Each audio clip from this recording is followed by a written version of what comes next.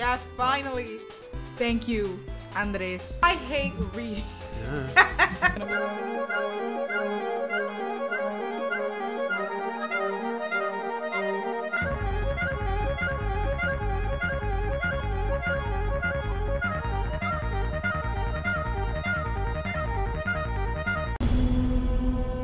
He'd been working for the government since '77. Maybe it was a political killing or something. Maybe. Maybe someone's picking off costumed heroes.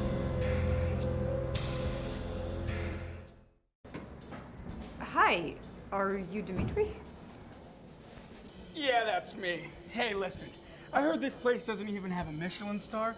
How about we ditch the restaurant, we go down to the park, we curl up with some raspberry sorbet, look at the stars, turn up the Fleetwood Mac, and then we go catch that Marcia Norman play tonight.